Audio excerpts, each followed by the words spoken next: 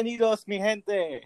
Don't worry, Brian, I will not spend the entire podcast speaking Spanish. That would probably confuse you. Although I could. I originally planned to do a monologue, but I'm not going to do a monologue. So anyway, in case you guys did not know what I just said, welcome, my people. How are you doing tonight? We are recording a brand new episode of the Channel Chasers podcast. As always, I am your host, Jay from Mr. Jay's Reviews, and joining me as always is my friend, my co-host, my self-proclaimed sidekick, Bryan Kersey. How you doing tonight, Bryan? Hola, me llamo es Bryan. All right, Mr. Exploratory Spanish. I appreciate it. I took 2 years in high school, and that's about it. Hey, peoples. Yeah, so we are doing one of my personal favorite sitcoms of recent years, to be honest with you. And I really wanted to do this, especially because, this show is a special case because it's so good and the fans are so dedicated to it that it was saved from Netflix cancellation, which almost never happens. So I gotta just, Isn't this the first time that's happened? Yeah, I'm pretty sure this is the first. Yeah, actually, now that you mention it. Because Netflix is always saving other shows. Yep. This is the first time someone has saved a Netflix show. Because it deserved more, right? And, rightfully so. A big shout out to Mike Royce, Gloria, everybody involved with the show. I mean, obviously, fans were a big part of that too, but you guys, man, you made an amazing show. The legendary Norman Lear is behind this as well. Of course, he was also behind the original. I have only seen a dedicated fan base. I think this dedicated only one other time. Which is funny because they're kind of connected. Because, there's a lot of overlap, actually. And I believe you're talking about the Wynonna Earp fan base. Yeah, there's a lot of overlap there, actually. Yep. And, funny enough, when both shows were going through turmoil, both showrunners were actually, helping Emily out and, tweeting the fight for Wynonna stuff. And, of course, Emily returned the favor by, helping with the Save ODAT campaign. And both showrunners basically became friends from there. Yep. It's pretty freaking awesome. Love this show so much. We did a full episode on the original Channel Chasers, discussing the first 3 seasons. And because this is technically only half a season and we do have a promised second half coming, we're actually going to spend most of this episode talking about basically the first 3 seasons and this first half. Because if we just talked about the half of season 4 that we got, it would only be a 20-minute episode. And, that's not how we roll. That's not how we roll at all. Because, only 6 episodes were done. Yep, and they actually do film it in front of a live audience, but of course, due to the pandemic and all those circumstances, they couldn't film in front of the live audience for the last 2, I believe. So they had to actually use a laugh track for that. Those 2. Yeah, but one of them really didn't need it too much. It was more. Yeah, that was definitely way more of a feelsy episode. Yeah. But yeah, so we're gonna basically kind of just talk about this amazing show just overall and in general, all 4 seasons. We're not obviously gonna just go episode by episode and talk about everything because that's a lot of episodes. But just kind of broad stroke stuff and just why we enjoy the show. So I'm gonna start with you, Bryan, because I introduced you to this one. Did you hear about anything about it coming in besides me? Do you have any experience with the original? What were your thoughts going in? Well, it's been 4 years since that happened, so I'll try to remember as best as I can. Yeah, it's been a while, I know. I vaguely knew about the original, and I heard that the new one was coming, and I saw trailers, and it looked good, but also definitely about that time. My a little personal thing. My parents at that time were really big into like all the Chuck Lorre shows, so I saw comedy with like laughing and all that, and uh, I honestly had a fear that it was going to be like a Chuck Lorre show. Which, if you like Chuck Lorre stuff, good on you. Just he's typically, he's the Big Bang guy, right? yeah, but also he did stuff like Two and a Half Men and other things that I really didn't like. Two and a Half Men Especially Two and a Half Men. Two and a Half Men was alright in the beginning. In the beginning, yes. Especially after Charlie Sheen went wacko crazy. Charlie Sheen and the kid both went wacko crazy. Yeah. The show really suffered, and made a lot of unnecessary homophobic jokes and really threw me off. But anyway, so I saw this and I saw the laughing sitcom thing, and I will openly admit that there was some fear there that this might go in that way. But then Jay told me about it and how much he liked it, and he pushed me a little bit to watch it, and I wouldn't until finally he wanted to do the season 3 for Channel Chasers, and so I binged the whole thing and really liked it. I mean, at that point, Jay had also a little peek behind the curtain, especially for you those who don't know about the history of the video Channel Chasers. That was about time that Jay was recommending a lot of stuff for me that I was binging. That was really good. I think that was around the time that I binged Sense8. Oh man, yeah, it was around that time. Yeah, that was a golden era, man. That was on fire with my recommendations. Yeah.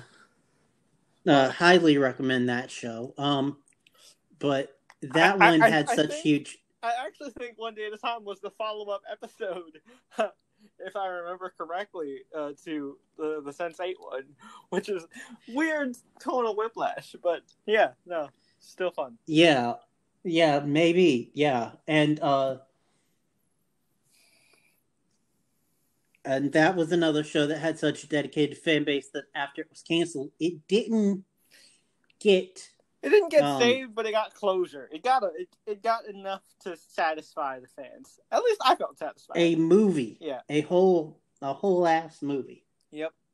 It got a Christmas and New Year's special as well, too. Yeah. Mm-hmm. But this show, like, it started off and I thought it was going to be typical sitcom-y type stuff, but as it grows and you see the characters, they really grow to be like big characters that you love, especially people like Penelope and our girl Elena, which for those that don't know, we kind of like really like protective child thing with Elena and the old show. Oh yeah, no, for sure. But yeah, but yeah, I really liked the first 3 seasons. Third season was definitely like the most dramatic and the best. It had like the quinceañera and all that. Was that season 3? I think that might, or maybe it's blended together for me. I don't know. Was that season 3? I believe it was, because that was also the episode where the dad Yeah. Oh, yeah. Right. Yeah. Okay. Yeah, that is. I think that was season 3. Yeah, yo, those every season for that show. I mean, I'm including this mid-season finale, but every finale that we've experienced has like gotten me to tear up a little bit each time. Mm-hmm. This one got me close, but I think I didn't because I had a little bit of computer issues while watching it. But yeah. Oh yeah. Okay. So with me, I had never heard of the original. Like, obviously, I know who Norm. I'm a huge TV fan, and I'm a TV nerd. I know who Norman Lear is. I know like all the stuff he's done, and like I had heard the name of the original. I had never seen it.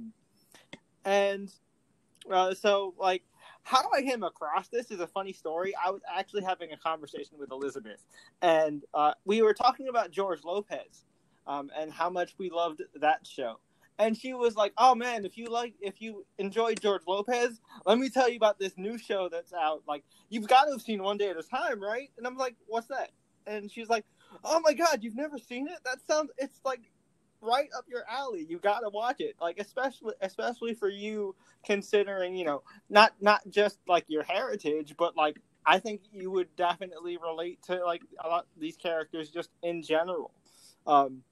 And I'm like, all right, I'll check it out.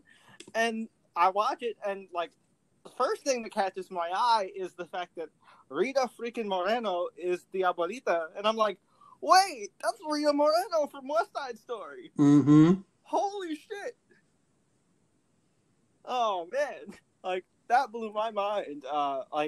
And man, like ever since I saw the first episode, I think it was around the time that season 2 was about to drop. I binged the first season, and man, let me tell you, like that, I instantly fell in love. I related to a lot of the different characters.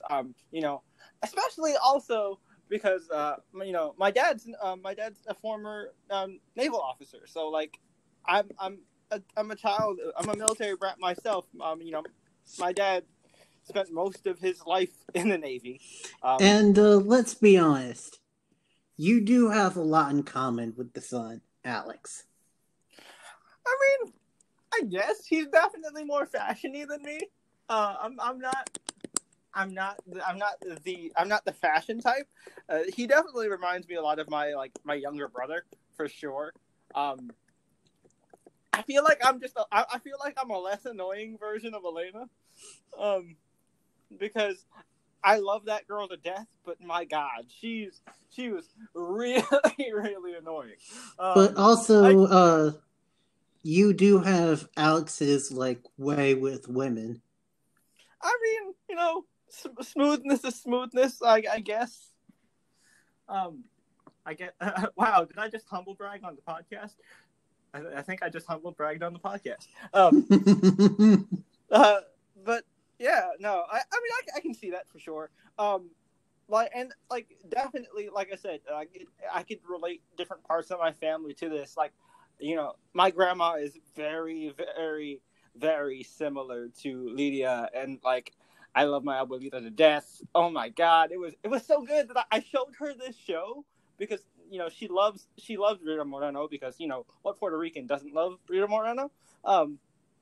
And like she was like, oh my, she's like, oh, you compare me to Rita Moreno? That's so sweet. Like, but yeah, no, she reminds me a lot of her in terms of personality, very loud and boisterous and energetic and opinionated, judgmental, but in a loving way.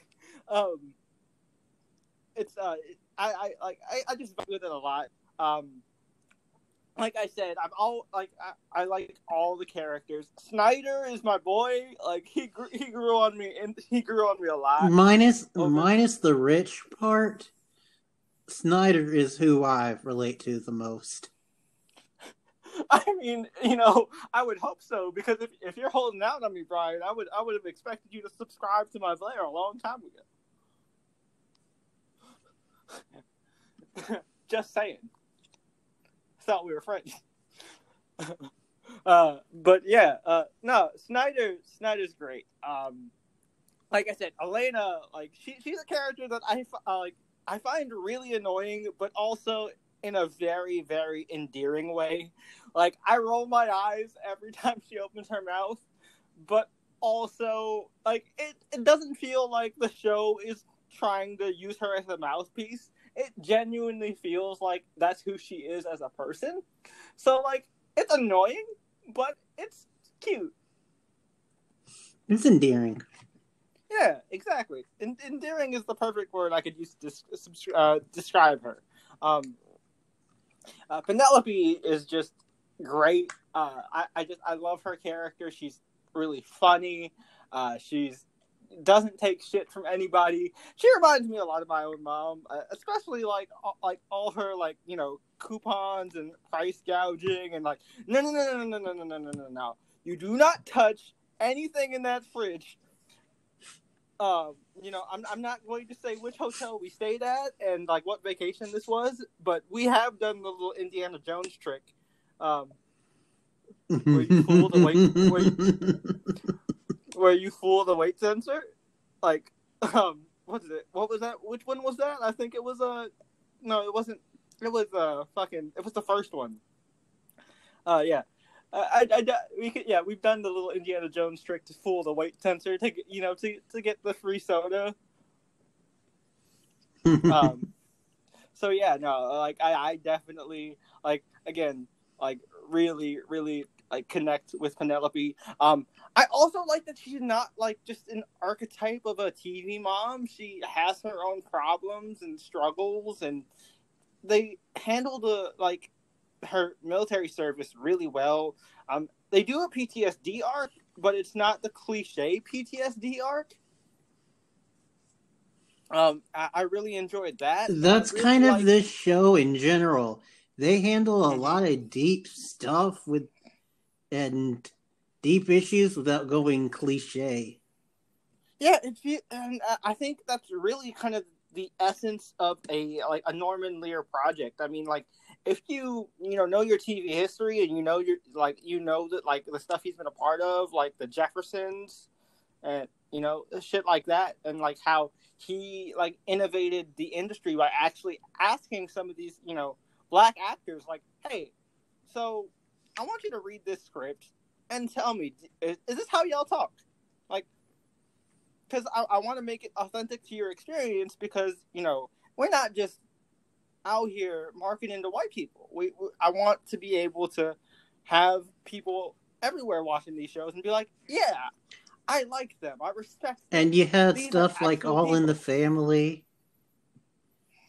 which addressed some big stuff for that time. You had Archie Bunker, one of the like most strong-headed like fictional characters ever. And like his daughter was essentially like prototype Elena. She was kind of like the hippie of her time, like believed in like super liberal values and stuff like that. And again, like for that time, it was making people laugh, but also bringing notice to issues that were very important at the time. And that is what this show does at its core, and it does it really, really well. I mean, there are some issues that you go back and you see don't age well, but those were just signs of the time. Yeah. Exactly. Like, there are so many people out there today, especially with like media, TV, movies, and stuff like that, where they bitch and complain about like companies and writers having agendas. And in some cases, those are true. I'm not gonna front. Like there are some times where they're like, okay, we'll randomly change this character into a minority character so we can check a box. We're not gonna make her into an actual character. CW. We're gonna just. No, I wasn't even going to say the CW. I was actually talking about the new Terminator movie. Oh. But yeah, the CW also fits. I ain't seen the new Terminator. I watched it because I was bored. and it was on Amazon. But yeah, no, like it's like that. Like, you know, you got Sarah Connor, who, you know, is already like a feminist icon and like a badass, amazing character, but not because she's a woman, because she, you know, got shit done. I mean, I don't want to get off on a tangent, but Sarah Connor has an amazing like TV arc where in the first one she kind of is the damsel in distress. Mm-hmm. But then and, works upon becoming a badass. Yeah, and so like, you know, with like there are like the point of this tangent was like there are genuine cases where like executives do just cast a, you know, Latino or Latinx, however you prefer to say it, actor or actress just to fill a race quota, and it's upsetting because you can tell when it's done. You can obviously tell when it's done because there isn't any actual writing to those characters. One Day at a Time never has that problem. All these characters have depth. Doesn't matter if they're brown, white, black, purple, whatever. There are no purple people in this show, but I feel like if they were, they would treat them right. Exactly. You know, Grimace can definitely do a cameo at some point. I don't know any other purple people. Barney? Yeah, yeah. Maybe a couple anime chicks. But yeah, no, like that's the important part, right? And that's what I love about this show. Like, yeah, Elena's super annoying and talks about like gender norms and social justice issues, and her and her significant other dress up as Greta and a, like, you know, CO2 cloud to talk to people about climate change on Halloween. Iceberg. It was an iceberg. Thank you. But yeah, she and Sid dress up as Greta and an iceberg to talk about the melting of the polar ice caps and talk about global warming and climate change to people on Halloween. And like any other case, I would be like, oh my God, you're just doing this for no reason. You're just trying to put a message in here because you want to seem woke. The CW is the biggest offender of this. Like, Bryan Kaufman mentioned it before when I wasn't mentioning it, but the CW does this a lot, especially with Supergirl. I'm kind of tired of seeing it in Supergirl.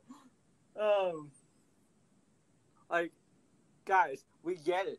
She's a woman, and for a long time she was the only main woman on the in the lineup. So like you had to do some of those, but like a lot of those unnecessary. You now completely unnecessary. You now have Sarah Lance, Batwoman.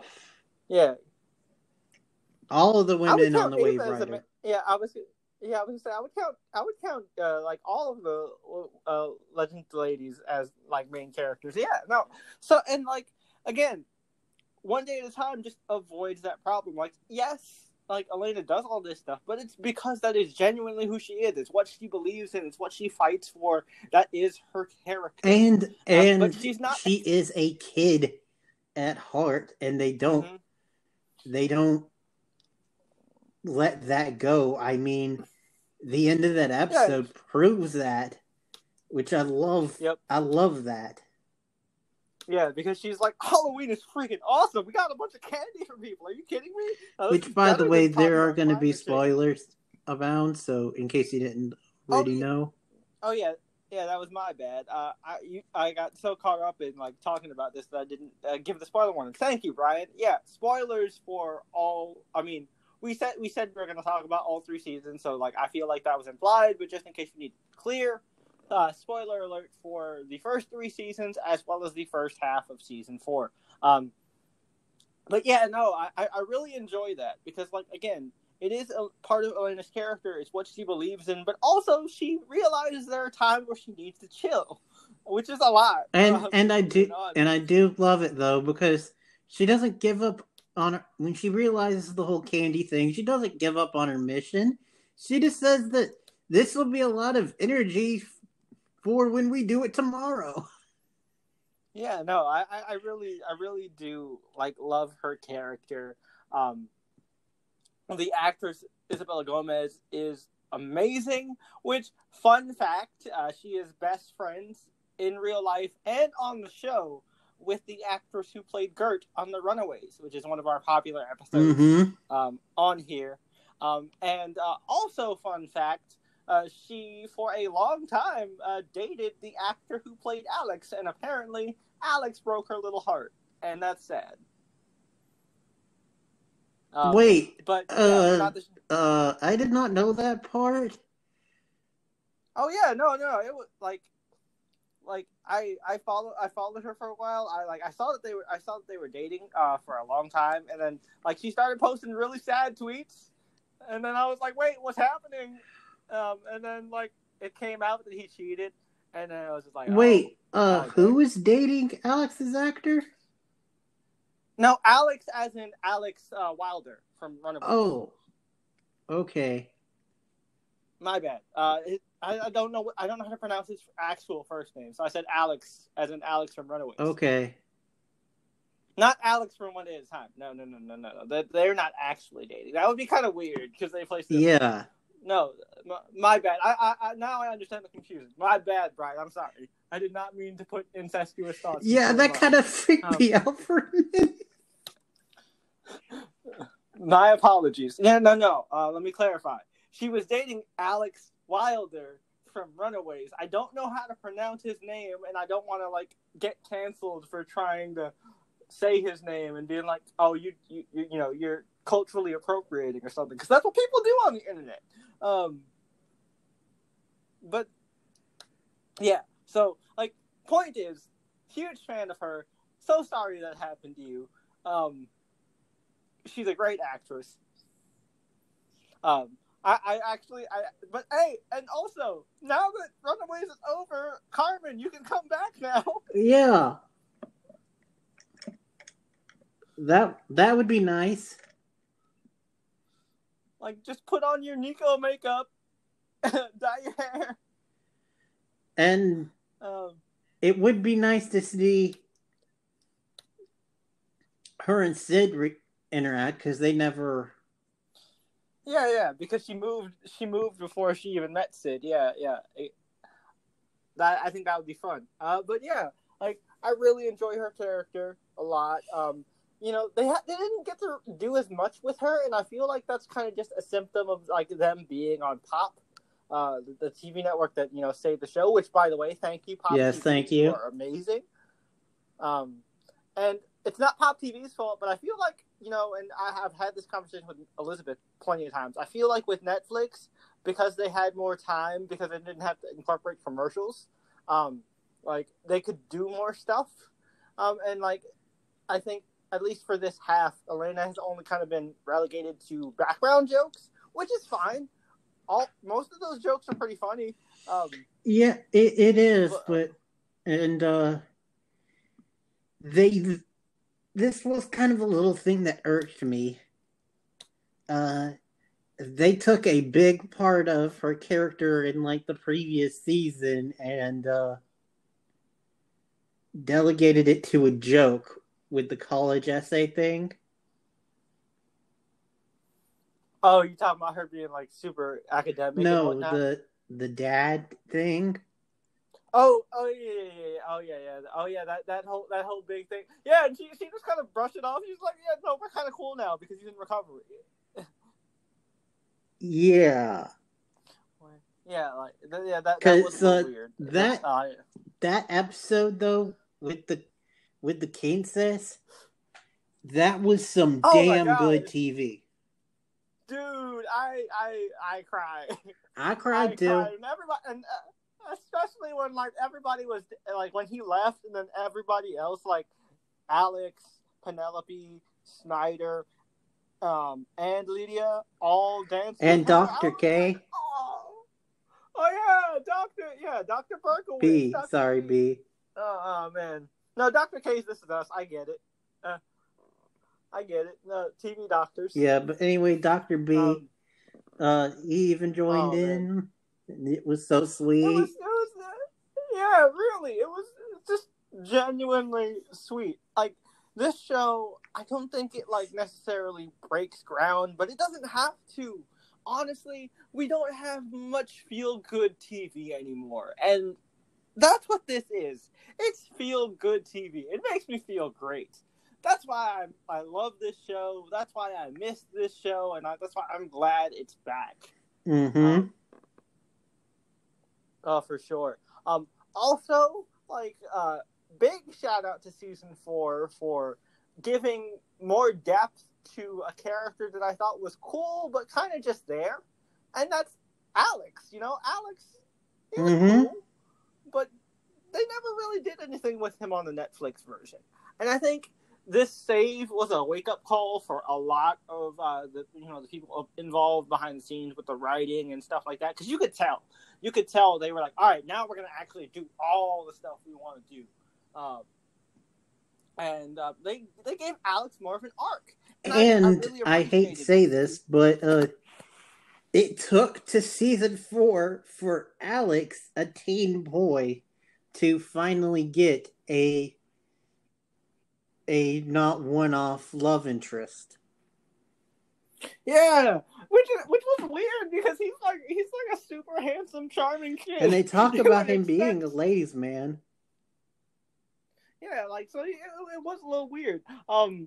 But also I really love his arc because it makes a lot of sense. You know, he grew up in this house of these like strong women who have done all these things. You know, his abuelita, escaped from a country ruled by a dictator to find a better life, sacrificed all, like, her home, her family. We even saw in the show her becoming an American citizen late in life.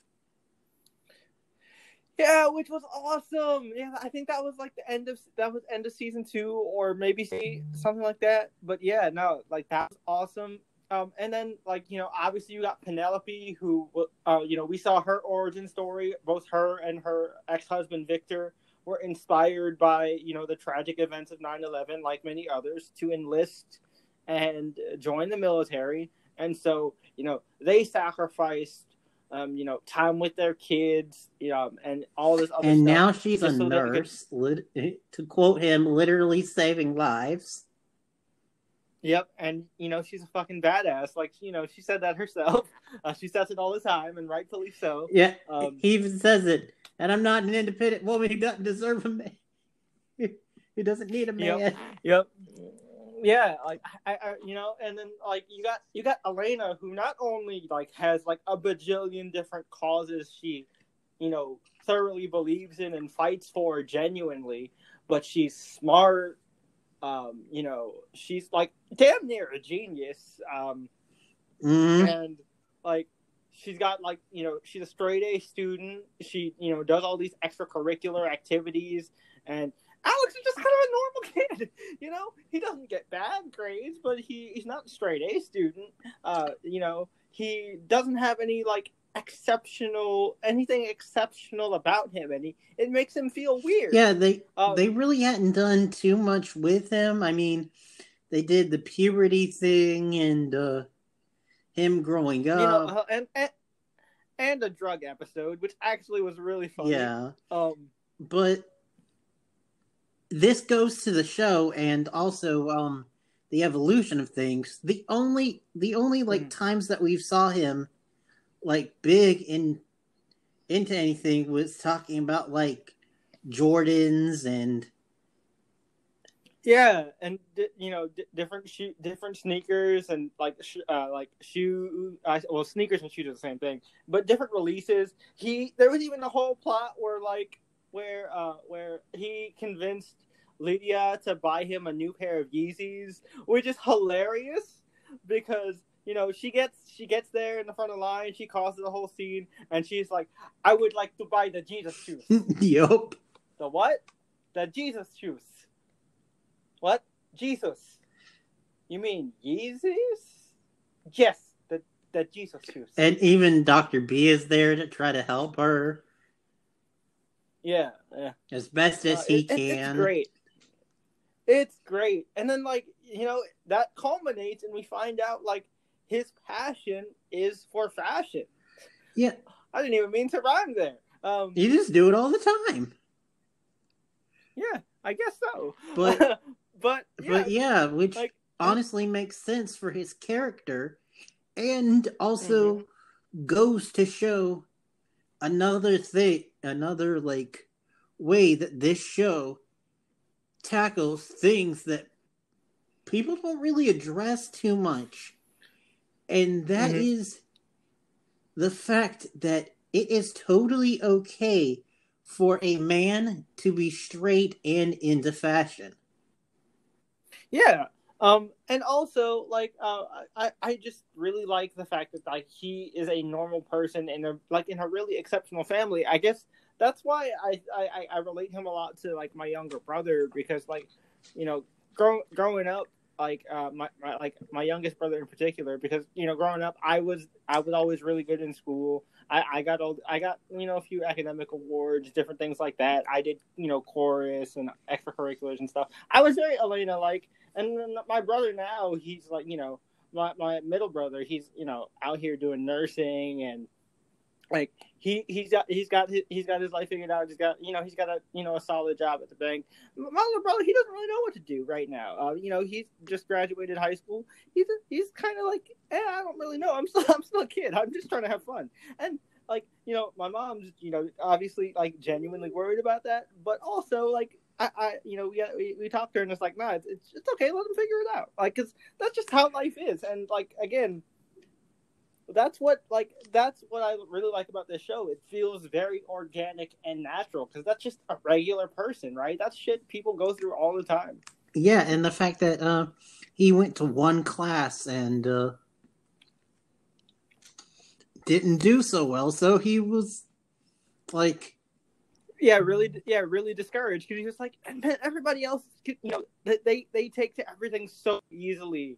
Like, Elena, she could go to any college she really wants to. Her only problem is she doesn't know what freaking essay to do. Like you were able to do all this stuff even after all the crap you've seen in the military. Like, Abuelita, she, literally left a country, not war torn, but a country ruled by a dictator. And like left one of her sisters behind, just so that she could raise you in a better place. Like, I'm not exceptional. I'm just a fuck up.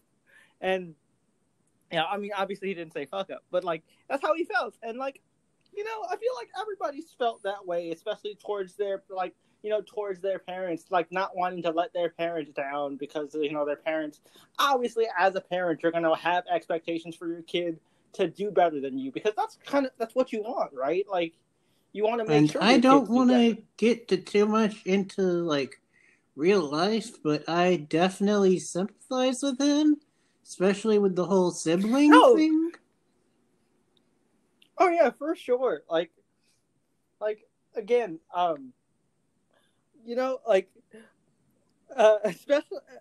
especially like with me, it's been a weird transition. At first, trying the school thing, getting a degree to get for a certain job, and then realizing, actually, that's not where my heart's at. That's not what I want to do. And then, going into a, like, honestly very unstable field, which doesn't guarantee you money, which, has your parents worried, but honestly, you're happy. But like, so like, I get that, like, that balance of like not wanting to let them down, because like it's definitely a struggle everybody has. Like, and again, that's just the biggest strength of this show, is it's so relatable. Like, it doesn't matter, like, what walk of life you're from, you can find someone on this show you relate to a lot. And sometimes multiple characters. Oh yeah, for sure. So I mean, I know we said we're going to talk about like all 3 season stuff, but I guess we can just kind of sprinkle it in throughout. Let's talk about like some of the stuff, the major stuff in season 4. So let's talk about the Snyder family, huh? Like, yeah, that was a thing that kind of was the whole pop effect. Yep. Yeah, definitely. I feel like this would like Netflix would have given this a little bit more time, but again, Pop just didn't have more time because obviously. Also, I feel like I may be reading too much into things, but I almost feel like that Netflix was setting up the Snyder Penelope ship. No. Well, they both ended the season without having anyone and talking about how they could trust each other. But they also refer to each other as brother and sister. So, I don't know. I just thought that I did find it weird that people that they both broke up with just randomly came back and... Well, no, Avery didn't randomly come back. Lydia found Avery at the end of last season and was like, no, Snyder needs you. He's going to fall off the wagon. Which he did, but we're going to ignore that because Pop. Well, no. This still happened in the Netflix season. I know. Happened in the Netflix but season. What I'm saying is that in the Netflix season, we ended with him going off the wagon. No, the Netflix season ended with him getting together with Avery. After he had gone off the wagon. Remember? Yeah. Yeah, I know he fell off the wagon, but he did end up with Avery by the end. So Avery didn't just pop up in season 4 like Max did. She was there at the end of season. But anyway, Avery was a cool, interesting character. She's definitely like a female Snyder. I really liked her arc in season 3 where she was pretending to be poor so that she wouldn't intimidate Snyder. And Snyder was doing the exact same thing, and then they both found out they were rich. They was like, oh, thank God. Mm-hmm. And in this one, in this season, they just randomly, it's like, I thought I had one of everything. And she's like, I had 3. Yep. But there's one thing that he doesn't have, which goes into this season. Yeah. So yeah. I'm not gonna. So I kind of hate the fact that I look into episode descriptions when I get thumbnails because I don't know who did this. I'm gonna yell at the Pop intern who made this episode description. But so the first 3 episodes had images and episode descriptions out, right? So I was like, all right, let me get a jump on making these thumbnails. So I look at the episode descriptions, I get the thumbnails. First one, fine. Second one, okay, interesting. Third one, just outright third one outright says nursery in it, and I'm like, wait a minute. Dang. Thank you, episode description. I can beat you on that. Because I was Googling season 4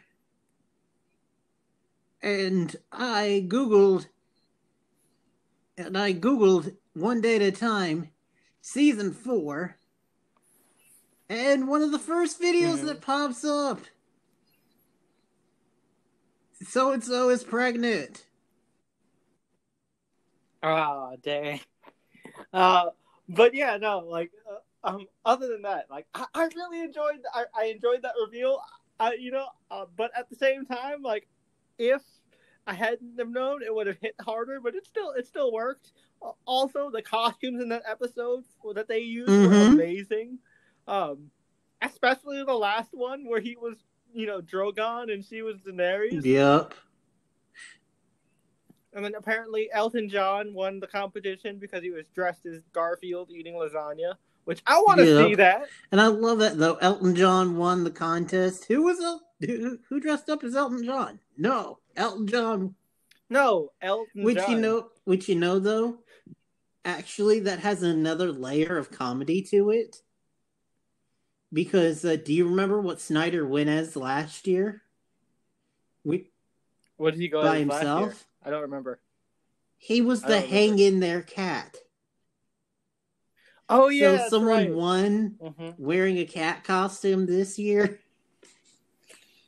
Yeah, but I did funny. love that like little side joke there, where he was like, and I didn't win, and I was going to give up, but then I looked in the mirror and something told me to keep going. Because he was the hang in there cat. Yep. Oh man, no, and like my favorite that episode is one of my favorites because like it has like the most accurate like interpretation of Hispanic parents meeting each other. Because straight up, like when like they're just and it's like, Alex, get your ass out here. I was just like, oh, I have been there, buddy. And very much proving it with our intro. I definitely sympathized with Max there. In that episode, he's like, me llamo es Max. She was just like, just stand there and look pretty. No, but I love that, and like I also just love it. Was like super genuine because like, you know, if you ever like listen to like Spanish speakers speak Spanish, they sound like fucking auctioneers, dude. Like it's crazy how fast people can talk. I mean, I talk pretty fast, and I can talk even faster in Spanish. In fact, honestly, one of the most regular comments I used to get on my YouTube channel was, dude, you're talking way too fucking fast. And to be fair, with like the big CW episodes, you were. But you were just trying to get in all that shit. Exactly. And it got to the point where I was like, hey guys, so I tested it. If you slow me down to like 0.75 speed, if you slow the video down to 0.75, it's fine.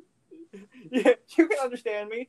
I can understand me fine because that's just how I naturally talk, and that's how other people around me talk. Yeah, you were like, I sound a little drunk, but you can understand me. No, but like, you know, I'm a natural fast talker, so like, hearing it from other people, I'm very happy. Like that, like it's not just me. But yeah, that episode, like all the costumes. Yeah, I also really dig the silver hair look for Alex. It's yeah, it does very much remind me of Zane. Yeah, I was thinking the same thing. But yeah, I love it.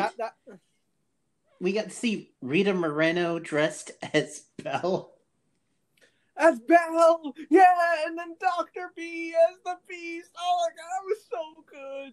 That was and so then that good. Joke, they were a couple. Mm-hmm.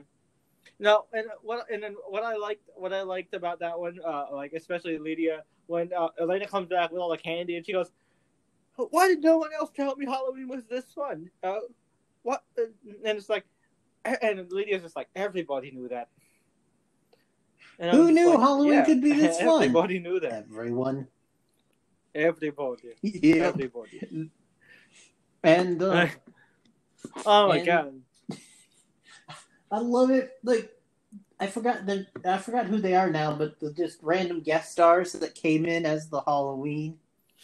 Oh yeah, like oh my god, like there was I know one of them was one of the ladies from the Jeffersons, and like a bunch of sitcom. It was another dude who was another sitcom royalty, but I love it. Mm-hmm. It was like Elsa and Olaf. Elsa and Olaf, Dorothy and the Tornado. Yep, those were the two, but it was still funny. Yep. And I love it where they give her whole size. Yep.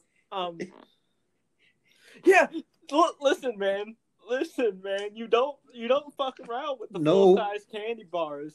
Trick or treating And was a I hustle. love that man. though, where it's like, but whole size candy bars. And then you see them at the end, and they've got a pretty good stash. That's a really nice. That was a really solid haul. Like that was awesome. But and then also we can't deny it though. Episode. Max and Penelope were really good as. Yeah, Dan and Sandy, yo, I love Penelope as like, you know, hoe look Sandy, as I like to call it, because like, let's be real, like the message of Grease was, you know, change for the boy, and that was hoe Sandy. But hoe and Sandy's also I love that the joke that they made that addresses another thing about that, and it's like, is it wrong that I'm turned on by you when you're dressed as a teenager? Right. Also, like, I also love like Max's reaction, because, you know, Max, obviously he's like, you know, younger. He doesn't know what Grease is. I mean, which, you know, you should be ashamed of yourself. First off, I mean,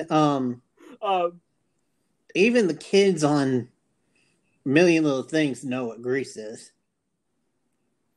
Yeah, but yeah, no, like, he was like, "Why are you dressed like an old biker lady?"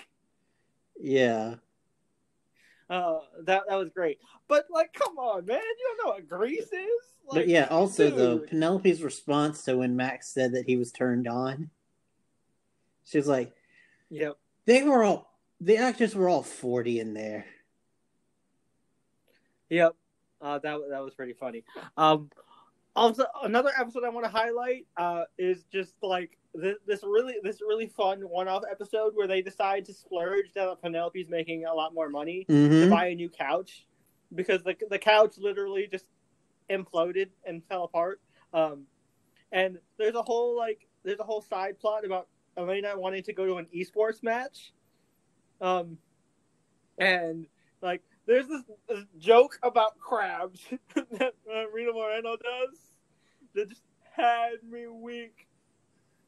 She buys a crate of crabs from the seafood market, and then she's like, the bus driver wouldn't let me get on the bus when I told him I had crabs. Yeah. Also, since we're doing episode highlight, it was super awkward, but also super funny. Oh my god! Okay, we're talking about the Boundaries episode. You know, the Boundaries episode was the funniest episode of this entire series so far. I'm gonna say that is the funniest episode of this entire series so far. This series has plenty of funny episodes. Which, real quick, aren't you glad we're not monetized, Bryan? Unsung, like, I wouldn't say heroes, but unsung all-stars of the show that didn't get too much focus, like any visible screen time at all in the pop episodes. And that's Penelope's support group. Yeah, which has Carla from Scrubs as a lesbian. Which, like, yo, by the way, Zach Braff, Donald, get her on that podcast, man. But anyway, that episode was fucking hilarious. All the jokes were just on. And I love how they addressed a normal like typical sitcom-y type thing, but they flipped it on its head. Yeah, because it was the adult this time, and it wasn't like, you know, it wasn't the kid caught, you know, doing the thing, having some alone time. No, it was the mom caught having some alone time with like the most commonly memed, like, this is for middle-aged moms to, you know, have their fun time with TV show, and that is Outlander, a show that neither Bryan nor I could get into because it felt just weird, because it was like overly sexual and not in a fun way. I tried, and it was very boring. Yeah, Yeah, I was really bored. But also at the same time, there are like 3 sex scenes in the first episode. Yep. Yeah, so it was like, yeah, no, I was definitely I laughed so hard when she was like, oh, it was Outlander. Of course, it was fucking Outlander. And which was kind of sad for me because the crux of the show is time travel. And yep, if you know anything about me, I love time travel. Yeah, Bryan really wanted to try. He gave it more of a shot than me, and he was just like, yeah, no, if I don't like it, I know for sure you're not going to like it. I'm like, all right, bet. Yeah, it was... but yeah. No. And it was sad that it was a no. But yeah, no, like, that shit was hilarious. They had so many good jokes in there. I can't even name them all, but one of my favorites is, like, they lose the remote, and she goes... and then like Rita Moreno's like, and then whatchamacallit, she goes, oh, that's not the remote for the TV, Mommy. Because it's like, oh, I'm sure you would know. You're probably an expert on battery operated appliances, aren't you? Oh wow, I didn't realize this. Of the leader of the support group, Pam, was one of the cast members of the original. Oh wow! I think she might. Yeah, I think she might be the original. No, she was the original, like teenager. Yeah, she was the daughter. She was the daughter. Okay, cool. But yeah, like that episode was so fucking funny. Like, especially like because it was told like as a story at first, and then like poor Alex. He just went to go get his phone. It's like, that's not my phone. It's because he heard the. Yeah, he put it on silent. He put it on silent and vibrating. And so he calls his phone from the landline, and it's just like he hears It's like, whoa, not my phone. Which poor kid. Yeah, you've got to be scarred for life. Oh man, but like that was hilarious. All of Rita Moreno's masturbation jokes were just on fire. So fucking funny, and I loved Elena in this episode because like her wanting to teach Lydia about the female orgasm and how excited she was about it. Like she was like, oh, can I tag in? Can I tag in? And Max was like, can I tag out? Yeah. And I also loved like the so jokes that came from like when people first found out about the whole situation. And it's like especially with Rita Moreno, she's like, oh, Papito, you don't need to be doing that. He's like, it wasn't me. Yeah, it wasn't me. And then she was like, oh, que sucia. Which, by the way, if you need a translation, that's how dirty. But yeah, that was a really funny episode.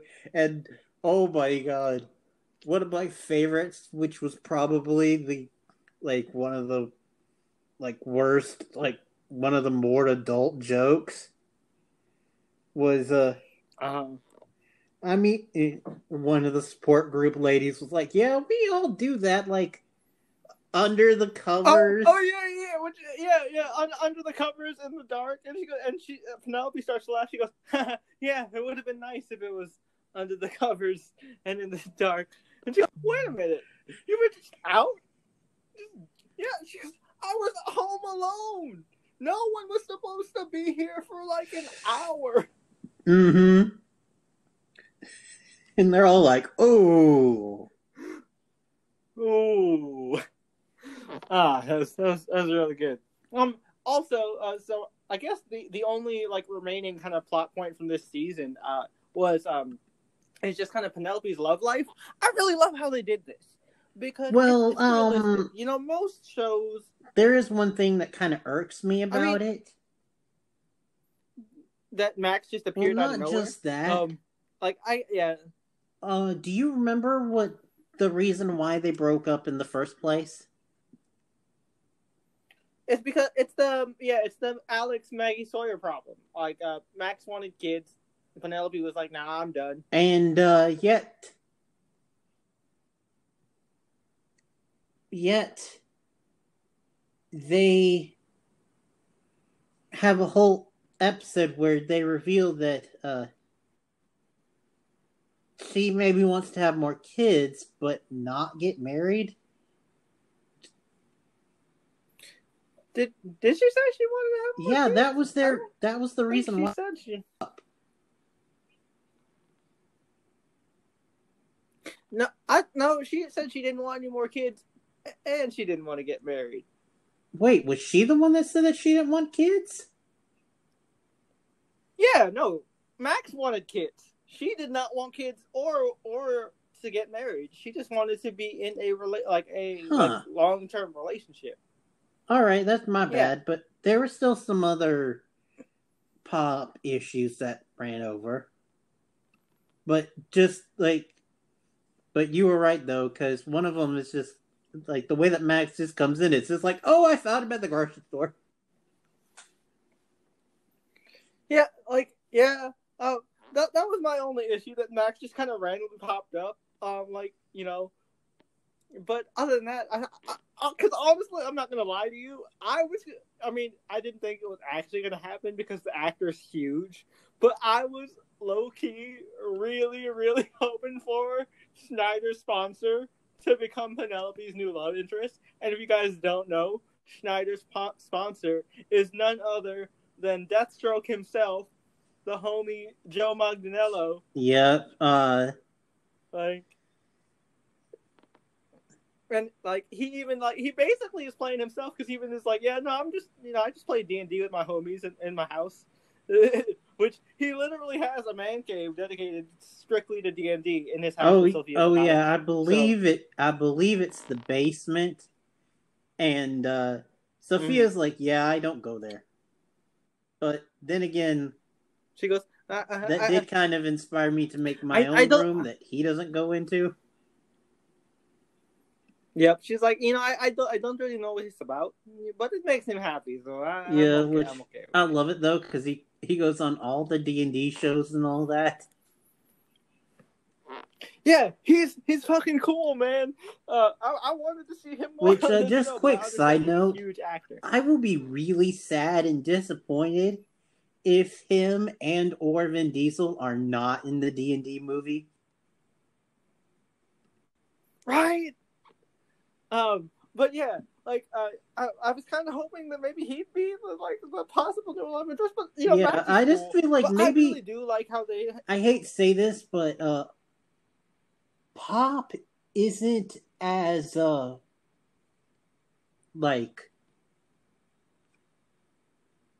I guess you could say financially stable as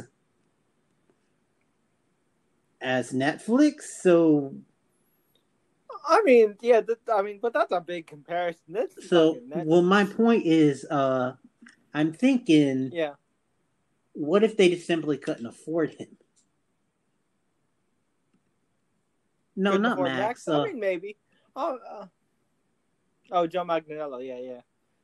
Yeah. Also, he is pretty busy. Although Lin-Manuel Miranda, I'm hoping you show up. Another thing. Because he helped save One Day at a Time. Another thing that could be the whole thing is, now that it's gone to Pop, I imagine that they're filming week by week instead of Netflix, which filmed. Oh yeah, they are. They do film week by week. That was the whole reason why they said, yeah, we're definitely coming back for another half, because But Netflix does it all in chunks, so maybe someone that's as big as Joe Manganiello could come in for a chunk, but not commit to week to week. Mm-hmm. Yeah. I would definitely I would be down for that. Also, like I want some of the Brooklyn Nine people from last season that showed up. Like Amy was there, and Rosa. They were they were all members of the family. Like let's bring Amy and Rosa back, especially because Amy was like Penelope's friend, like family, like inside the family friend. Uh, I definitely want to see her back. I know her name isn't Amy, but because I love Brooklyn Nine-Nine, like that's just how I'm And gonna remember also, her is Amy. if we're talking about like one guest stars, I wouldn't mind if like, same network, maybe someone like God, what's his name? Uh Eugene Levy made like a cameo. Oh, that would be fun. I would also like to see Tim Rozon show up because Tim Rozon was also on Schitt's Creek, and Winona Earp. There's always a big crossover. They always shout out. They always give Winona love. So it would be cool for Yep, Tim Rozon to show up. indeed. I mean, let's be honest. We'd geek the F out if any of the Winona Earp showed up. Oh my god, yo, hold on a minute. If Waverly showed up, I would freak the fuck out because Waverly and Elena meeting each other, my heart couldn't handle that. Too cute. Kawaii overload. Too cute. I couldn't process that. But like I said, Lynn should definitely get a guest spot at some point because again, he helped save this show because he loved it so much, and he was like, "No, isn't he still busy on making whatchamacallit? That movie? Oh yeah, the In the Heights movie, yeah. But when he's done with that, older plays, yeah, I would definitely love to see him on the show because he helped Gloria and Mike, pitch it around to other networks. He goes, "Hey NBC, you listen to me with Brooklyn Nine-Nine. Maybe you could take one day at a time too." And they almost did, it would be cool, like, and be like a thing that they really hadn't done before. Have a guest star come in who's like mentor-esque for Max. Dude, yeah, like if they were still on Netflix, I would love for the Queer Eye guys to show up. But yeah, you know who else? I hate to be like stereotypical, and I know he's the go-to, but who can maybe cameo, especially because I don't think that he has the best relationship with Netflix. So maybe as like a screw you, he could come in for a cameo. Tim Gunn. Oh, dude, they didn't mention Project Runway.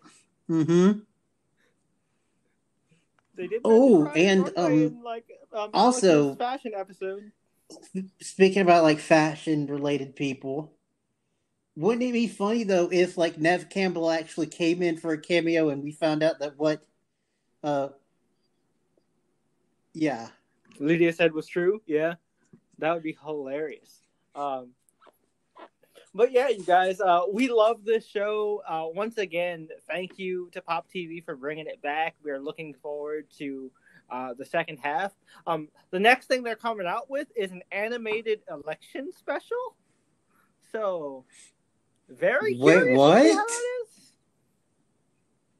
Yeah, the next thing they're coming back with, I think, in a few months, is an election special. And it's animated. We don't know. We don't know what animation style, but if you I know both Mike and Gloria tweeted about that. Very curious. I don't honestly know. Yo no sé. I guess is the proper answer to that. Yo no sé. Yo no sé. I do know a little bit, but pequeño.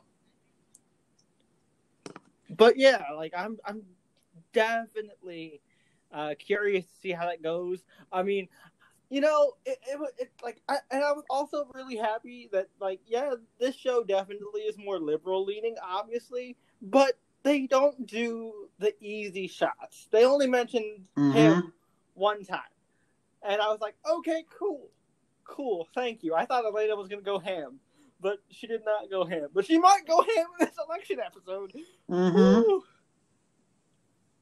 I'm actually kind of looking forward to seeing what happens there. Also, they could do the whole thing about, like, the whole tricky thing of being patriotic, but not completely supporting. Yes. POTUS. Yep. Yeah, no. Like I'm definitely curious because obviously we had some smart writers in this writers' room. They're not gonna just do the easy shots. They probably have something very clever planned. I mean, look at their track record of and girls covering other sensitive topics this season. Yeah, no, I'm definitely interested. And like when they said animated, I was like, okay, well, what kind of animation are we talking? Like 2D, 3D, claymation? Never know.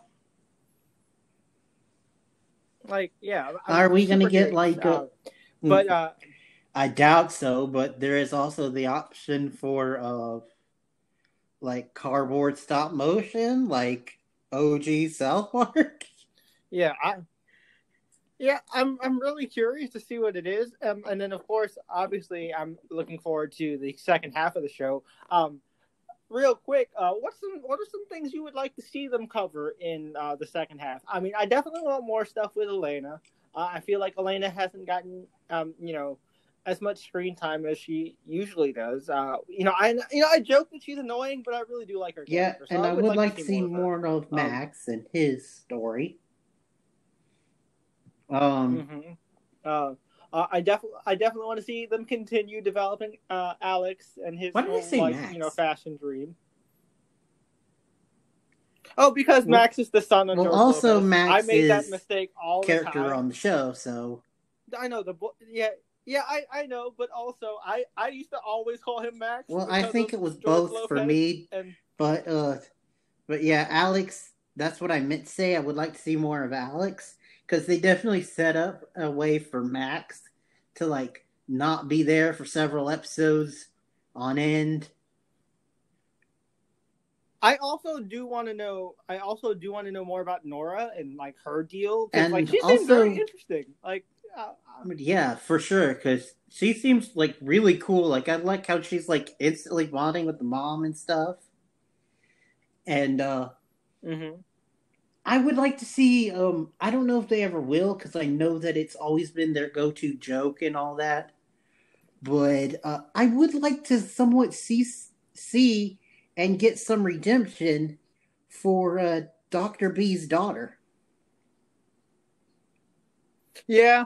I would. Which, I'm sure they'll eventually do that. Have we seen her? It is their running joke. No, we haven't. Like he's gone outside of her house, and she's like called him and yelled at him from the phone. I just thought of a perfect actress to play his daughter. I don't know if they'd get her though. Oh yeah, Judy Greer. Oh yeah, shoot. Pam, shit. Not Pam. Cheryl from Archer. The Office, yeah. You're not my supervisor. Archer, yeah, I can see that. Yeah. No, Cheryl, I could totally see. That would be great. That would be great. No, I would totally be down for that. And like I could also see her having a crush on Schneider because she's Schneider's rich and like she's like all about bleeding Leslie dry. That's the running joke. I also want to see more of Daddy Schneider. Like that sounds really weird to say, but like. I want to see him be a dad, man. Like where Snyder's mom is? I think it was confirmed that she died, and he just had his piece of shit dad. My bad. And like he bounced. Oh yeah, that's right. But you know who also would be interesting to see though? Avery's parents. Mm-hmm. Yeah. Oh, real quick, we didn't talk about it. I want to quickly address it. Like the last. Oh yeah. Like, oh my god, that was. It was kind of like the Halloween episode where they had one thing that just kept passing from ship to ship, which is quick side note, real quick, because I know we're getting towards the end. I just want to say, I love that joke about the pregnancy test with Elena. Yeah, that was my that was one of our favorite exchanges between her and Rita Moreno. She goes, "You do realize you need a man to do that, right?" And then of course Lydia is like, I believe the Virgin Mary. And it's like, how many times do I have to come out the closet? But yeah, no, it's great. The super serious last episode though, where it was like a joke from each one. Oh my god! Where they kind of kept setting it up that they were each ship was going to propose, and then they're like, "Nah, it's not me." And I even love it though, because yeah, because at first, like, Nora thought it was like Max trying to set the mood. I said Max too. Alex trying to set the mood to to do a little nasty stuff on the roof, and then he's like, "No, actually," because they actually go into it. And he's like, "I don't want to get a divorce." Yeah, that was so cute, but also damn, dude. Yeah, and then it went to, and I also love that he's like, "I'm sorry, like I say embarrassing things when I get nervous. Like, I pulled up to the driver window at a burger joint one time, and when I accidentally called the drive. He's like, that was very weird. But then you had Elena and Sid, where we quickly offhanded mentioned that they got over their issue of like being together during college, but also quick cute side note though, Elena talking about like mentioning that she ate all the chocolates. Yep. But then we get to like kind of like bringing back a plot line that like was at the very end of season 3, where like Lydia goes to Cuba to like spread Berto's ashes, their abuelito, and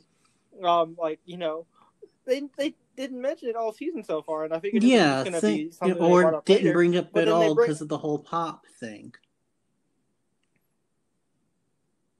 But I didn't think they were going to not bring it up because like they kept all the other Netflix stuff. Everything's pretty much remained intact. Like they didn't forget about anything. I remember us having conversations that they might have forgot about it, but anyway, they didn't, which was funny though because at first I thought it was going to be a thing of Dr. B proposing, and then they had the whole joke of taking the top off. Yeah, and then they're like, "Mommy," which also I love that where they started going that way, and Penelope just looked at the others and she was like, "Do you want to just jump off the building?" Yeah, I love that. Yeah, let's just jump off the roof right now. I don't want to. But then it's like, "Mommy, no."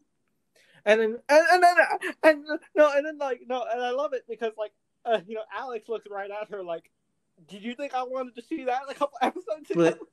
Which I love that they did the whole double standards for that episode. But anyway, she's like, "Mommy, no."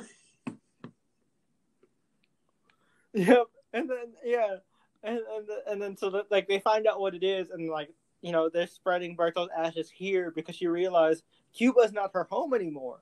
She went back there and it's not the same place. Everything was still there. Her real home is with her family.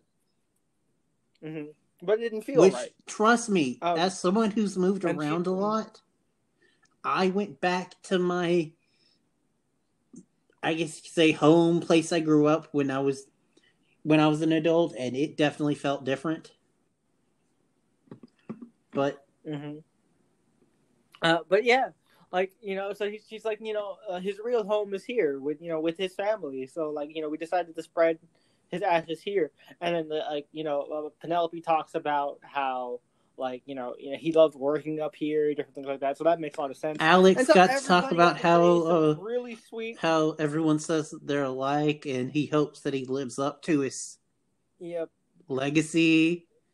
And Penelope our little girl Elena almost got me. Oh my, yo, that was the sweetest one. She was just like, I really thought, I know you were old fashioned, but I know you of all people would have supported me. And that I love makes you. me I'll miss you always even love you. more. I hope you're proud of me. Yeah, and I was just like, oh man. And then of course, like Penelope says some really sweet things, like you should see them. They're doing great. We're all doing great, but we miss you, Poppy. And I of course, the funniest one, Snyder. He goes, Poppy, Poppy, Poppy. He goes, I never got to meet you, but thank you for this amazing family. And I promise that I'll look out for them just as much as they've looked out for me. And I'm just like, oh, Snyder. Snyder. That's Snyder. Yeah, right. That's Snyder. Oh. But yeah, like that was the perfect way to end this half, man. So far, like not to jinx it, but like so far, every show that's been kind of forced to cut short because of the pandemic has found really solid endings, man. I mean, some of them, at least my opinion, some of them haven't always felt finale-y, but have been a solid episode overall. I can't remember right now, and we're running low on time. Like, we're really low, dude. And we still need to do plugs and stuff. But yeah. Yeah, I mean, there isn't really much to plug, but yeah, plug time. Well, yeah, like you said, there's not much. But we really like it, and as far as me for plugs, really didn't do anything. I mean, Legends came out, and that day I wasn't feeling well, so I just decided to skip it, so I really hadn't done anything this week and upcoming week. Hopefully I'll get back to Legends, and if I can catch up on other shows, I might cover them as well. But for now, everything's up in the air. Sorry, people. Work has picked back up, and because without getting too much, I am an essential worker, so I still have to get up and go to work every day, and that plus all the shows being up in the air has kind of made my schedule a little off, and I apologize. But that's it for me. Yep. So in terms for me, I just put up the Harley review not too long ago for the latest episode. It was pretty great. I also did reviews for Solar Opposites Season 1, which we will be doing next week on Channel Chasers, the Justin Roiland original Hulu animated series. That was pretty funny. I enjoyed that a lot. It's going to be fun to discuss. I also did a review of Justice League Dark Apocalypse War. It was okay. I mean, it's good. Has a lot of cool scenes, but I wouldn't put it as one of my favorites. And then in terms of stuff coming up, Katie Keene's finale is next week, so I'll be doing that. Flash's finale is this week. I'll be doing that. Batwoman still has a couple. I think same with Supergirl. So I'll be waiting for the finale on those. Obviously, I'm also still doing the Batwoman podcast. So, if you are coming from over there to here, welcome. And if you're just a fan of over here, definitely go listen to that. We have a lot of fun. Also, didn't you say that you were going to do something with the Flash when it ends? Yeah, I said. Oh, yeah, sorry, I said my bad. Flash finale this week. I got a little distracted. Yep. So that's pretty much it. Just doing Katie Keene finale, Flash finale. I said fuck Riverdale, so we're not doing that. If you have nothing nice to say, I'm not. Don't say anything at all. Nothing about nice you're not doing I am Legends? doing In the Dark because I'm caught up on In the Dark. So I will. Oh yeah, Legends too. Yeah, duh. One day at a time is over now, so I can do Legends on time. So yeah, that as well. So yeah, next week we'll be doing Solar Opposites. So we're actually keeping kind of the trend of light. Well, this one had a little bit of a somber so yeah into it, but was more lighthearted. Yeah. So hopefully you'll join us for the Solar Opposites episode. We had a lot of fun here. And again, thank you, Pop Yes, TV. thank Thank you, you, everybody involved in One Day at a Time. everyone. This is a fantastic show. Can't wait for it to come back. But until Adios. next